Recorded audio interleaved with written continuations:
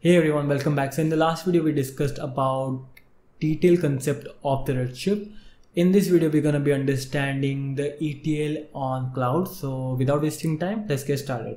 So over here we already talked, okay. So we have one database server over here. Then we have one database server over here. So goal over here is that this is, let's say this is the relational database and this is our Redshift or the data warehouse, and between that we have ETL server. ETL server can be any machine, don't worry about it. So this ETL server will basically connect to our relational database over here and get some query to fetch some data. So let's say it basically runs a query, select star from the table name, and it gets all the data from that particular table. Then it will basically store this data onto ETL server. This is generally called as a staging server, where you actually store your data to be processed further. And then we're gonna be basically inserting or copying your data into the destination server. So this is what SQL to SQL ETL looks like. Okay, now let's understand the similar concept onto the AWS. So we have AWS RDS. Let's say this is our Postgres server. So in the relational database we have created the Postgres server.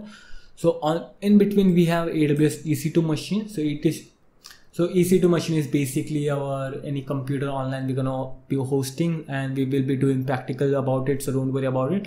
So what we're gonna be doing, we're gonna be copying data from this RDS server and store that data onto S3.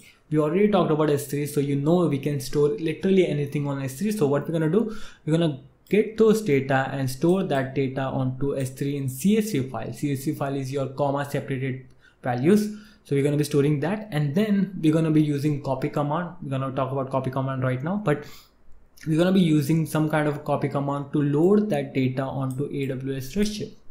That is an entire ETL pipeline. Now let's look this particular thing into more detail. Okay, so this is what the architecture looks like. Okay, so we have multiple sources. So data can be coming from anywhere. Okay, it can be coming from Twitter, Facebook, getting aggregated on RDS or any relational database. It can be coming on from the some EC2 instance if we have created some databases over there, such as DynamoDB, which we already talked about. Then it can be coming from RDS or any sources. Sources doesn't matter as long as the data is coming from there. Okay, so this is our database coming from there. Then we have staging server. Okay, so staging server or staging, so staging server is basically that from the sources you get those data and store that data at some in the one place. So staging server is basically from the different sources you get your data and store that data somewhere into the staging server. So in this case we have S3. So we will extract some kind of data from the RDS or all the other sources, and we will store that data onto AWS S3. Then we have ETL machines. So ETL can be anything literally. Okay, we have like EC2 instance, Apache Airflow, and it can be any tool such as Informatica, Alteryx, or any other simple Python code can work. Okay, so don't worry about the ETL part. So it is just kind of a machine that sits between the source and the destination that transform our data into some kind of logic. Then after ETL, we're going to be storing our data into data warehouse. In this case, we have AWS Redshift, Amazon Redshift. Then if you want to build the OLAP cubes, we haven't talked about this, but we're going to be talking about this in future. So this is the OLAP cubes, so we can store that information on the RDS and S3 again. And at the final, we have visualization. So QuickSight, Data Studio, Tableau, all the other BI apps can connect to Redshift directly or any relational database to build the final visualization. Okay, so we understood what kind of architecture, what this looks like from the technical perspective. Now let's say how to load data at scale. Okay, like how to load the big data onto Redshift. Okay, and it can be used and it can be done in single command. So ingesting data into Redshift using copy command. Okay, so basically Amazon provides us the copy command to load data from S3 to Redshift. Okay, so using single command you can quickly load the huge amount of data, let's say 10 TB or 20 TB of data into, let's say, within. So here's the thing. Okay, so why do we need copy command on the first place? Why we can't just read data and use the insert query that we were using into the relational database? The reason is that it is really slow. So let's say we have millions of rows, okay, and the insert queries iterate over each and every row and then inserts data onto the destination. So if we have the million rows, then it will take forever to run those. We will need like really large server to actually process that kind of data. So the thing is, it's better to break that large file into multiple chunks and then process it parallelly. So this is, we can do using the common prefix name. So if we have the common name, we can use that, and or you can use the manifest file, and we will talk about that. Don't worry about it. Just try to understand what I'm trying to say and just try to visualize the bigger picture what we're doing here. So we have some data stored somewhere that is really large. Okay, so in order to divide the data, we need to find the common prefix that when we will do the final exercise, you will understand that, and based on that prefix we will be loading data into different chunks. Also, it is easier to, it will be much faster if you ingest data from the same, and also if you compress your CSV file, it will also makes the processing much easier and faster. So this is what the syntax of copy command looks like. So this is simple. Okay, you just need to write the copy, the table name inside the Redshift from the data source, and some kind of authorization that you need to provide, such as the IAM role that we're going to be creating.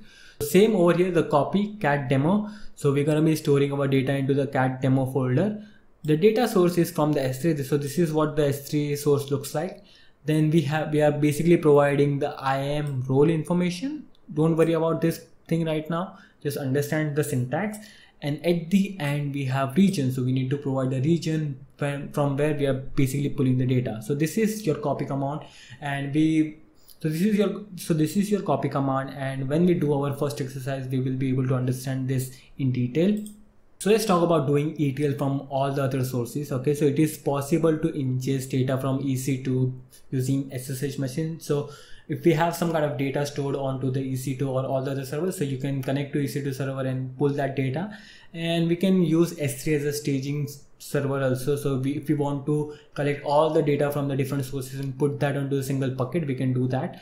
And for the ETL, we can literally use anything. So just as Airflow, NiFi, AWS Pipeline, all those services are available.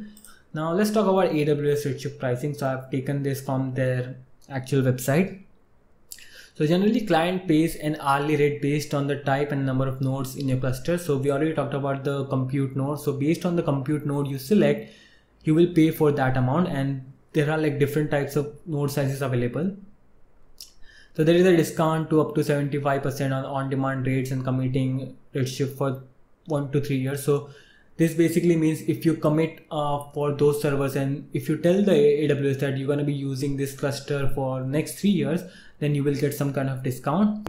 So prices also include 2 copies of your data. So you will have your 1 copy of your data on your cluster node, and one it will store it on the AWS S3. So let's say in case you delete something on your node, so you can actually retrieve it using S3. So this is basically backup, and so basically the Redshift takes care of the backup, durability, availability, security, monitoring, everything. Then prices depends also on the region. So on the Mumbai region, the prices might be different than the region on the US. Okay, so this is completely regional based. So we have like 2 types of nodes. One is your dense storage, which allows you to create large data warehouse using hard disk, which is HDD. So it is in the low price because it is quite slow, and this is basically used when you have really large data from the perspective of volume. So let's say if you have 30-40 TB of data, then you can use this kind of dense storage node types, and you can use the compute where it allows you to get the high performance. So if you want some faster reads and if you want faster IO from your Redshift, then you can use compute based storage. So you can see the difference. We have like DS1X large, it provides like 2 CPU, ECU like 4.4, then RAM, all the other things. These are like the complete technical, and if you want to learn about these things more, you can just go to AWS documentation to understand what each and everything means, and you need to pay per hour. So the cost of this DS1X large, this is basically what we're going to use. So the cost for this is 0.850 per hour, and for the compute we have 0.2. So let's use this. This is much cheaper. Okay, so we're going to be using the compute one. So we also will have like the powerful performance.